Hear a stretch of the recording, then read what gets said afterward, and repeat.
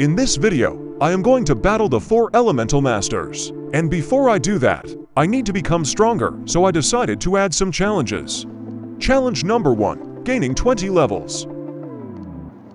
Challenge number 2, mastering to new skills.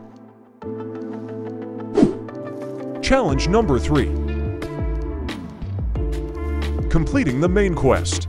But real quick, let me introduce my friend who will be helping me in today's video. If you are wondering why I made this video, well, in part 1, I said, if this video gets 50 likes, I will make a part 2. Damn! If you haven't checked part 1, I will pin it for you guys in the top right of the screen. And now without any further ado, let's get right into the video. First things first, let me talk to the Air Master to unlock a new skill. I got the scroll from the last quest I did in part 1. A few moments later. This is my new skill. It's called the Air Blast.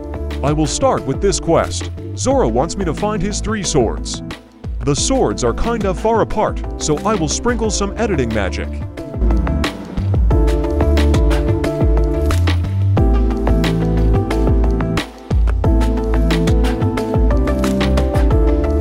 I once again did the quest where I bullied some firebenders from the last video.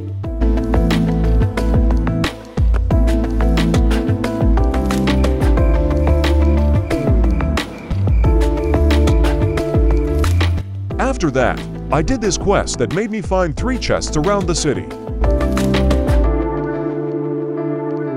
Then I came back to this kid to get my revenge.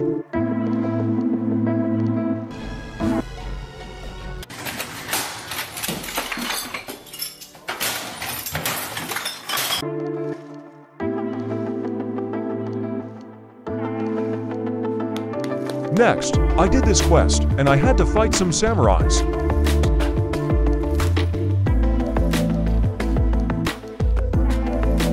Obviously, my friend carried me.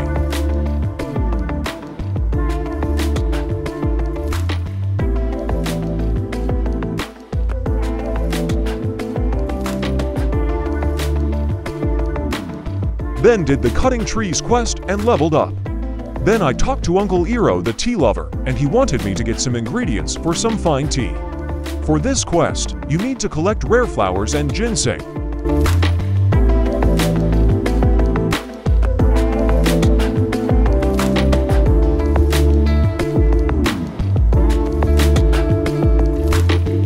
Then give it to Uncle Iro. Now that I reached level 40, I got access to new quests.